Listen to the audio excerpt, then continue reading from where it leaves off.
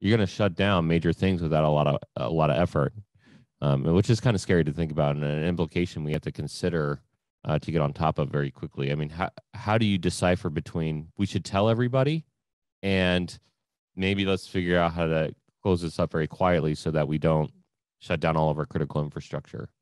Yeah, it's really Yeah, interesting. it is not easy. And even when we were in Los Angeles, we asked, so the Mumbai attacks became almost synonymous around the globe, kind of like 9/11 did, is could you prevent it? And even in the US, in Congress, there were briefings on could we prevent a Mumbai style attack in our major cities? That's a tough question. And I think we could, and there's some differences in services from Mumbai, and I discovered some of those, and I'm not an expert in Mumbai, but I definitely saw, they have like a colonial British system on purpose. So their natural policeman doesn't have a gun. And in this attack, there are heroes throwing rocks at terrorists with AK-47s because they don't have a weapon, but they're the first responder on the ground. Mm.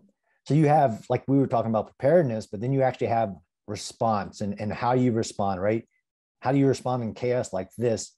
You exercise it, right? So you know better than I. You do these major exercises so you can exercise your command and control systems and exercise your response systems.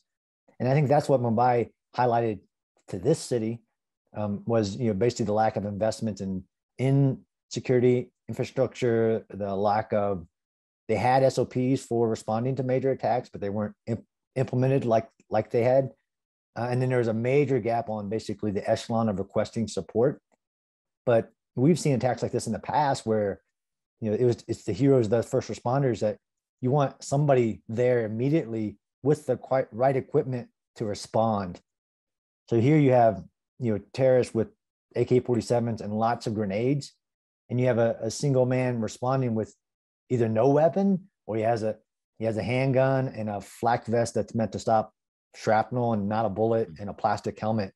And all those lessons were learned here. I mean, I think from a disaster response, even the EMS control center, they said almost 1,400 phone calls to 911 basically between 9 p.m. and 2 a.m. during this attack.